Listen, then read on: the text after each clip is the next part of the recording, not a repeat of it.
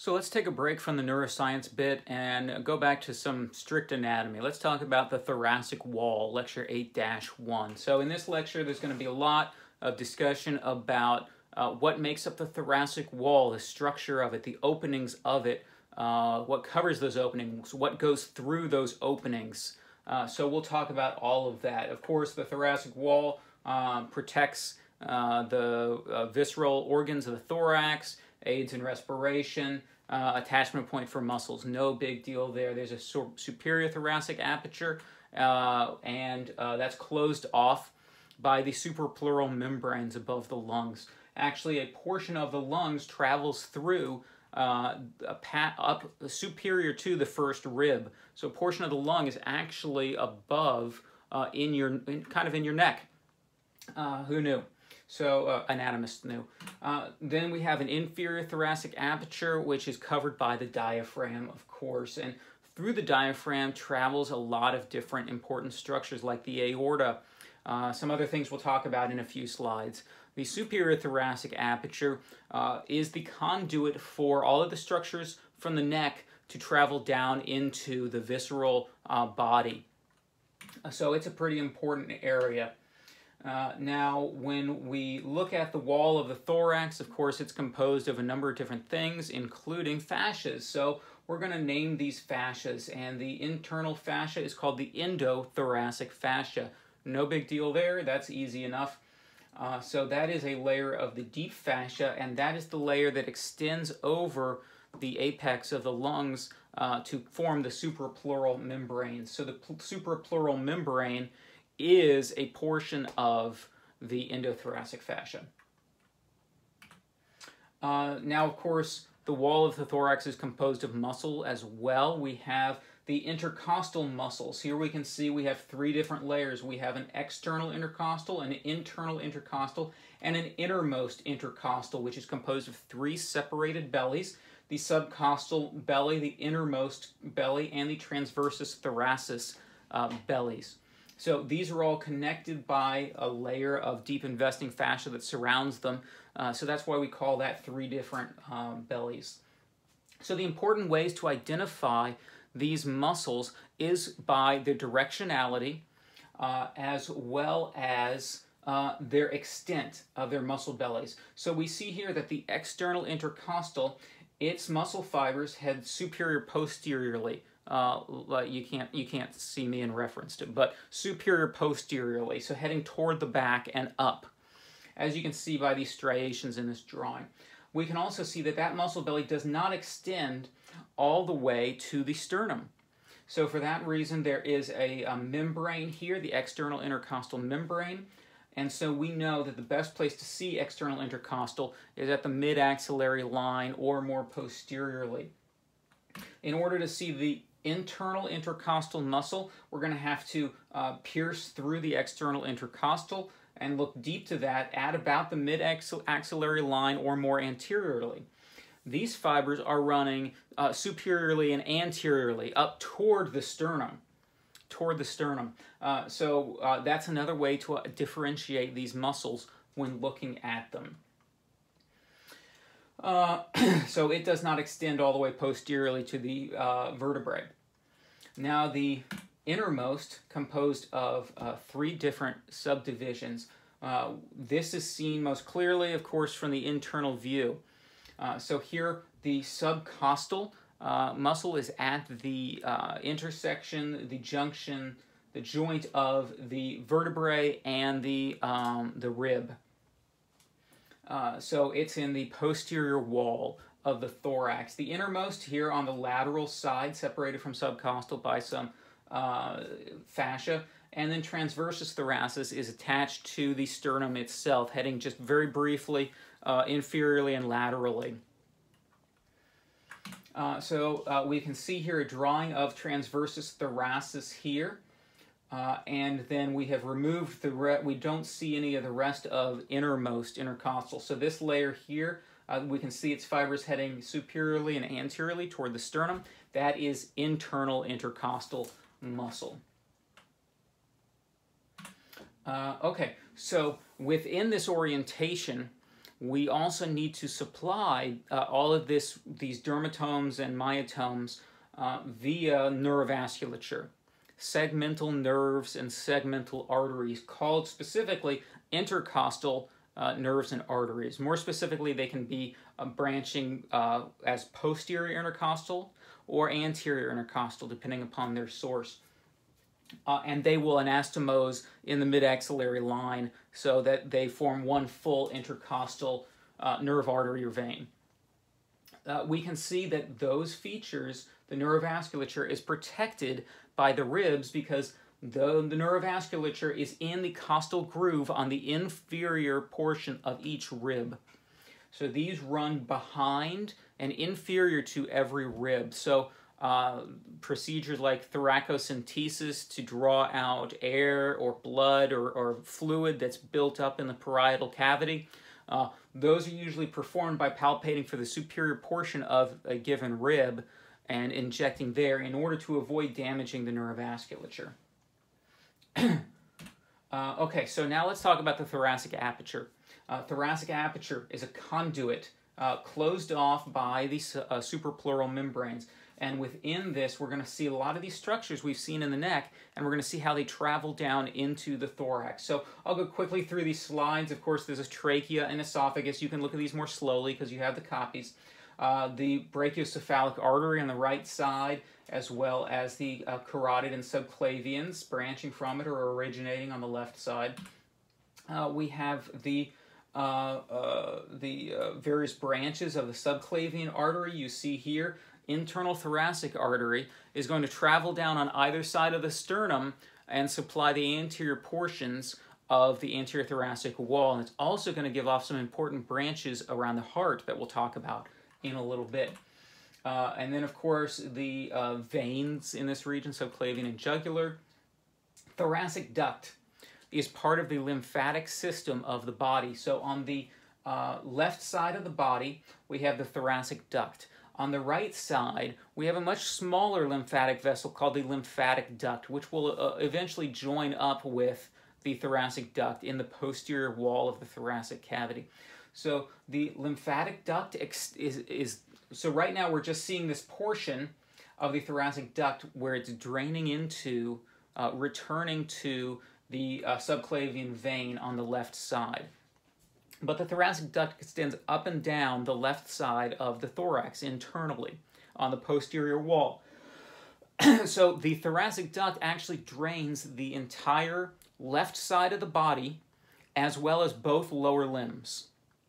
The lymphatic duct is going to be on the right side, and it'll drain into the subclavian vein on the right side, but it only drains the right upper limb and the right neck. So that's an important distinction because it helps you identify the spread of infections.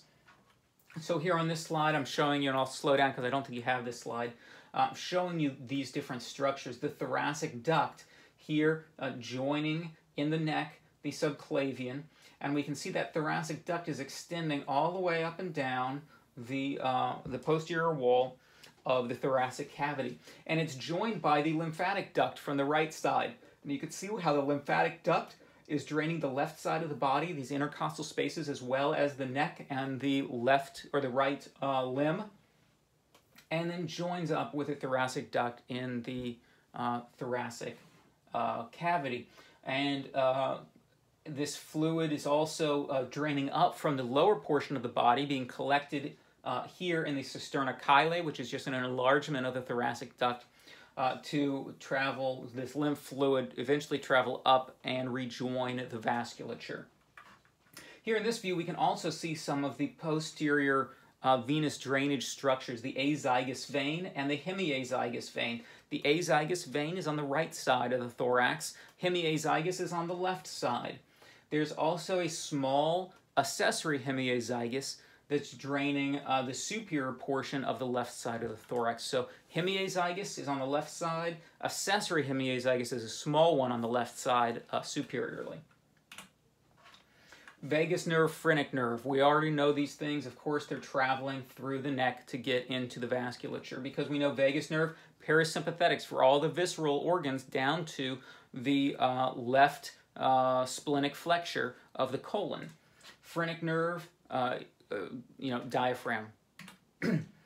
Sympathetic chain, we're going to see that traveling down. So that is the postganglionic neural cell body for the sympathetic chain, and that travels up and down the vertebral column. So the preganglionic sympathetic neuron is located in the IML in the thoracic spinal cord, but the postganglionic neuron is located up and down the complete body through the entire vertebral column. And then, of course, we're already familiar with the scalenes as they attach to the first rib, the brachial plexus coming out through them. So now let's look at the diaphragm. The diaphragm has a number of different components, and its purpose is to expand the thoracic cavity, to draw air into the lungs, to expand the space inside the lungs, to create a low pressure area in the lungs, and that low pressure area is relieved by the inflow of air through your trachea to fill the lungs caused by that low pressure.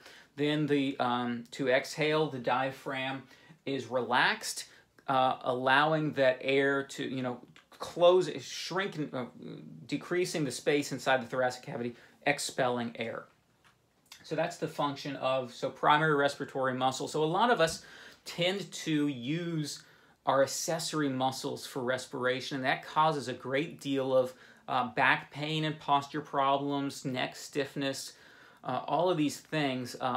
So it's important for you to observe your patient's breathing characteristics, to watch for the inflation of their belly, to see that they're breathing down into their belly, because that can be the cause of some symptoms of back pain and things like that.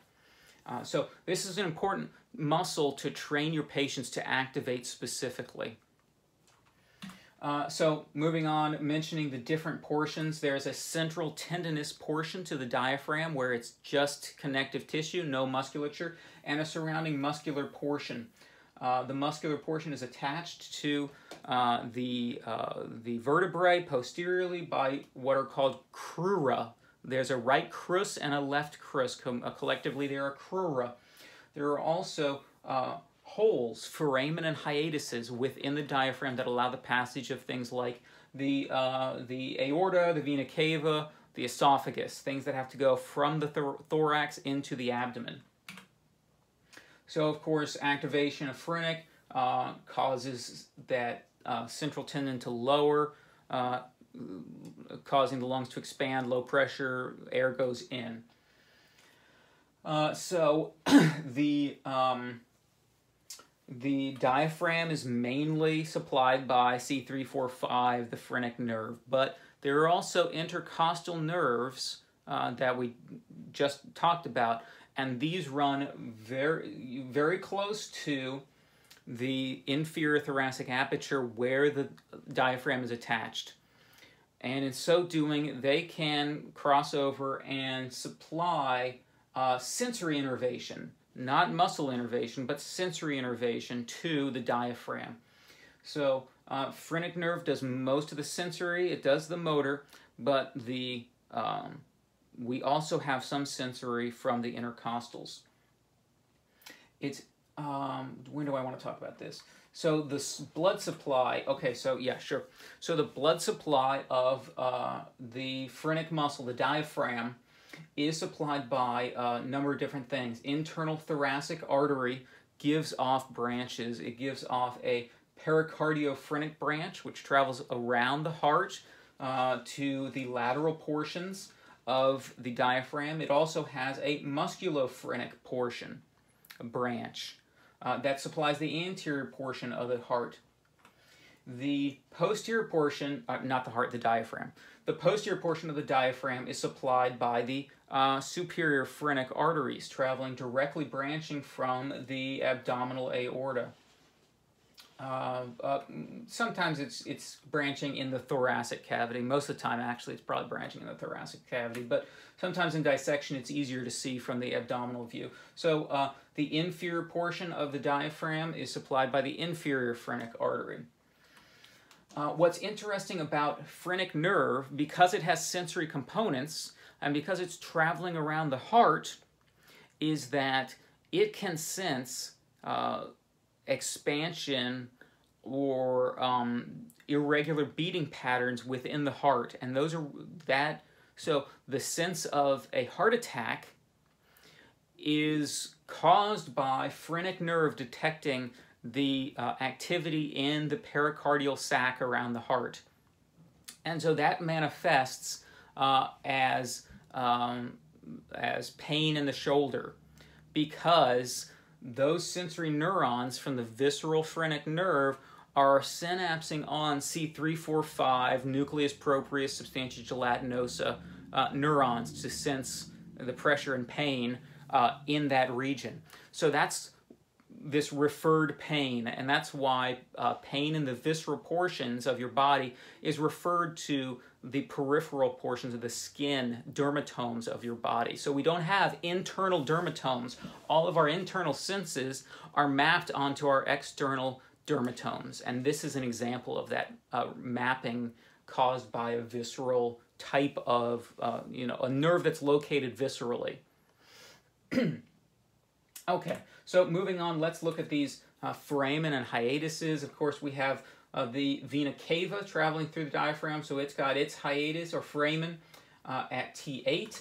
We have the esophagus at about the level of T10, and we have the aortic hiatus in the posterior between the crura at about T12. And you can see all of the things that travel through. So at the esophageal hiatus, of course, the vagus nerve is at this point traveling with the esophagus to supply the abdominal GI tract, and so that's its purpose. So it also travels through the esophageal hiatus. The aorta, behind the aorta is the azygous vein, so no big deal there, and the thoracic duct behind the aorta, so it makes sense that those are there as well.